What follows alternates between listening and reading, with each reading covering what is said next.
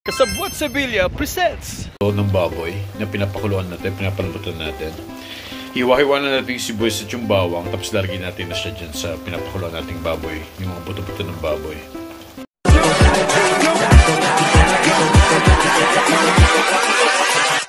Hold up. Magandang araw sa inyong lahat, mga kasabwat. Mga kasabwat, nilagay natin ang ating sibuyas at bawang doon sa ating pinapakulong buto-buto ng baboy. Pwede natin siya lagyan ng suka, ng paminta. Ito, paminta muna. Mas marami paminta, mas okay. Tapos asin. Ayan, tansya-tansya na lang yan, mga kasabwat. Kasabwat, ito yung ating suka, oh.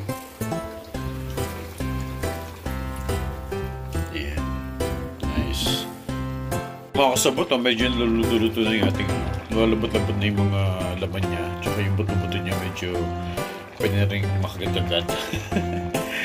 Try nyo ito, mga kasabot, sobrang sarap nito. Ang tawag namin dito, winner. Kasi ang totoong pangalan niya ay talunan. Ito yung ginagawang luto sa mga manok na natalo sa sabungan. Pero instead of manok, itong mga buto-buto ng baboy ang ginawa kong winner. Talunan. Ayun. Kain tayo, mga kasabwat. Malapit ito. Iigisa lang natin ito ng sandali sa luya and everything. Ayun na. Kain na. Mga kasabwat, papainitin natin itong ating pan para sa pag-isa. Pag-isa sa ating talunan. Ayun. Dali, batang-bata. Oh. Baka na ito eh. Uy! Maputok! Uy! Sunog! Sabat-lutuin na natin ating ginger, tapos ilalagay natin yung mga buto-buto dito. Medyo ipipirito-pirito natin siya ng konting-konti lang. Very light lang naman. Hindi naman talaga siya pipirituhin. Yan o. Ay, grabe. Ito, mga kasabwat. You should try this, mga kasabwat. Pwede nyo pa siya natatry, gumawa ng ganito. Subukan ninyo. Grabe. At nakakalibang siyang kainin kasi ang kating mo yung buto eh. Pipilitin mong tanggalin yung mga laman-laman sa mga buto-buto, yung mga singit-singit ng buto. Ay, ang sarap. Grabe. Yan. Hindi lang natin siya medyo maluto. Tapos, ito, procedure na ito ang talagang nagpapasarap ng lutong ito. Yung gagawin natin ito. Kaya, huwag nyo kakalimutan gawin ito. Yung ipirito, yung pinalambot na rin yung hindi naman talaga exactly pipirito. Yung very light. Pero ito yung procedure na hindi dapat kakalimutan gawin. And yung nagpapatilo ng sarap nitong talunan na ito. Oh, winner!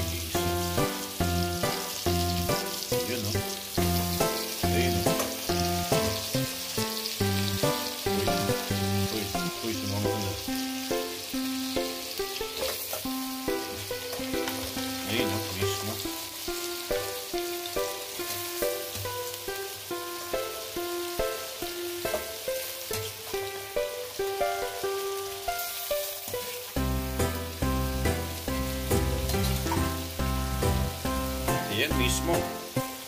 Tapos halo-haloy lang natin, mga kasabwat. Okay na to. At medyo na pilito natin siya ng konting-konti. Hindi mo siya talaga pipilito. Medyo gigisa lang talaga natin yung luya with the buto-buto. Tapos lalagyan natin itong ating sabaw.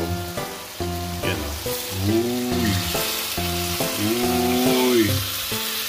Grabe ang sarap nito, mga kasabwat. Promise. You should try this. Kasabwat, patutuin lang natin very light to. Tapos kainan na. Grabe, makanin to pag kinakain. Sobra. I-try ninyo, mga kasabot. Promise, napakasarap nito. Ayun, mga kasabot to. Grabe, ang sarap. Kita niyo ba yung mga laman-laman niya, oh? Yum. Ang sarap nito, promise. I-try ninyo, mga kasabot. Sobrang sarap. Mga kasabot, oh. Bonus to para sa ating laing. Tandaan nyo, naggawa tayo ng laing. At ang dami nun. Sayang kalahati na nalagay ko sa freezer. So ngayon ay ayusin natin siya. Papalevel up natin siya. Dinigdigan ko siya ng napakaraming sili. Ayan, habang tinutunaw natin yung frozen na laing. Lalo ang sarap nito, mga kasabot. Diba? Alam niyo yun, diba? Yung laing, adobo, yung mga yan, kahit na matagal nang nasa freezer, inulit mo na siyang ulit-ulitin kainin, napakasarap pa rin. At lalo siyang sumasarap habang tumatagal. Agree or disagree mga kasabwat? Comment down below. Please. Thank you. Ayun mga kasabwat, natunaw na halos yung ating gabi na in-roasted natin kasi gusto natin siya i-preserve nung medyo matagal. So, 1 week nang mahigit to. Ayun, may konti pang nabubuo. Pero pag natapos ng matunaw to, igigisa natin ulit yung ating mga sahog. Meron lalagay ulit tayo ng luya, tapos lalagay ulit tayo ng shrimp. So ito mga kasabwat, kasi may nag-request nito na masarap ang laing kapag may taba ng baboy. So gumawa tayo ng mantika ng baboy. At least hagakuha tayo ng dalawang maliit na bote ng oil. Pwede natin gawin pang luto-luto yun. Tapos ito lang yung taba ng baboy, ihalo natin dito sa laing. Pinasarap lalo. Nilalaway ako. Ang sarap na ito mga kasabwat, tabangan ninyo ha. Ito nga mga kasabwat, mainit na yung ating kawali. Lagyan na natin yung taba ng baboy at yung mantika para gamitin din natin pang isa sa ating shrimp. Nasa natin apoy. Del, 23 pa lang mga yun. May taba na ng baboy ito Tama ka. Masarap nga yung laing talaga na may taba-taba ng baboy. So ayan na. Level up na natin yan. Alright.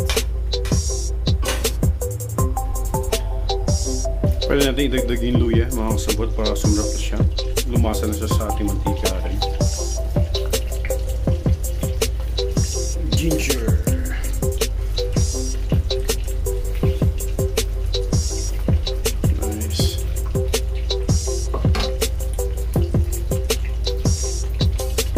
Yan nga mga kasabot, medyo toasted na yung ating luya kaya yung ating baboy medyo crispy na rin siya ng konti. Pwede natin idagdag yung ating shrimp. Yung shrimp natin binabad natin pala sa patis mga kasabot para yung sumarap na rin yung sarap, manood na rin sa loob ng shrimp yung lasa, yung sarap ng patis. Alright, so ito na, halo na natin yung shrimp mga kasabot. Uy, kung natatandaan nyo last time na nagluto tayo ng laing, hindi ko na siya niluto. Pero this time kasi, ihalo na natin siya sa luto ng laing. So, might as well, igisa na natin siya. Pag natin siya ihalo. Sarap oh. Wow.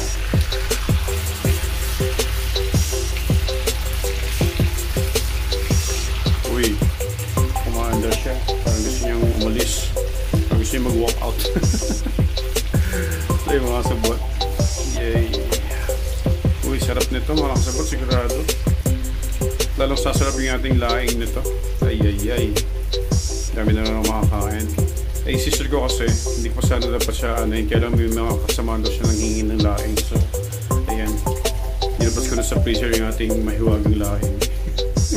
Mahiwagang laing. Alright. Uy, ang sarap ng kulay mga kasabot. Kasi diba, ganito na lang pwede na itong kainin no? Balikan natin siya maya-maya kasabot. Ayun ako, ganda ng kulay ng shrimp natin mga kasabwat. Handa na ako kumain ito maya-maya. Salamat, sarap nito. Sa tarit. Para ito nang mga kasabwat, pinalik na natin yung laing natin. This time with malakas na apoy na yung ginamit natin. At ilalagay natin yung ating shrimp. At yung taba ng baboy. Nirequest ng ating mga kaibigan natin. Ayan o. Kita nyo ba yan? Ayan mismo yan o. Uy! Grabe. Grabe na ito mga kasabwat. Ay, level up to mga kasabwat na laing. Sinong gusto dyan? Wow. Uy! Laing pa ba yan? Parang shrimp na lang to na may konting laing. Alright. Mga kasabwat, ang sarap. Grabe.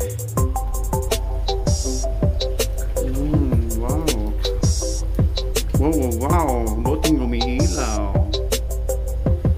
Mga kasabot, i-level up pa natin, dadagan natin ng coconut. Uy.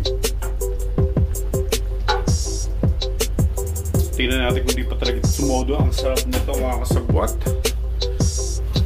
Right.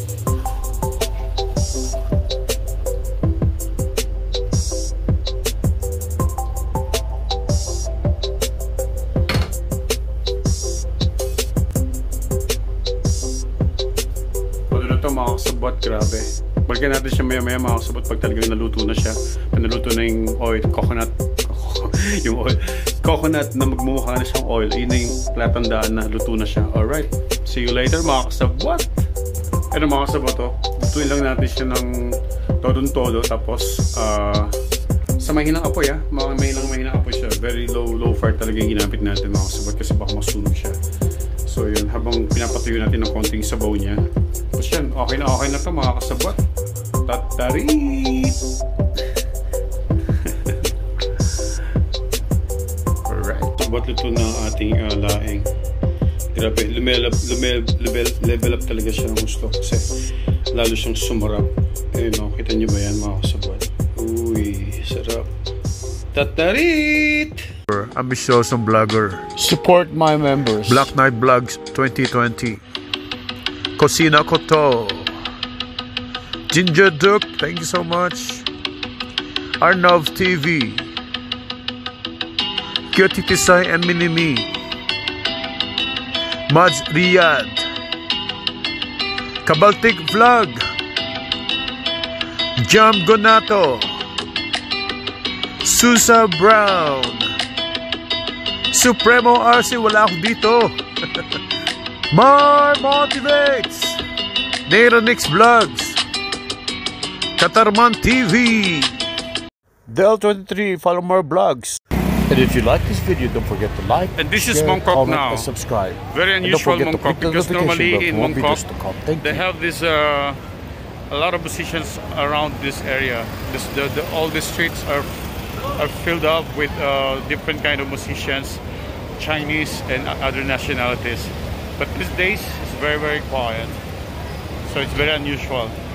I was planning to do it, but now I've heard that they don't do it anymore because this area is a lot of private citizens. Mga owners, yung mga may-ari ng mga bahay dito sa buildings, nagre-reklamo. They complain about the music because they play until like 12 o'clock. They cannot sleep. So sad place now, but still okay for shopping and everything. Eating, shopping, walking. Like now I'm walking here around Mongkok because I want to sweat a lot, so I can exercise a little bit at least. Alright, see you later mga kasabwat.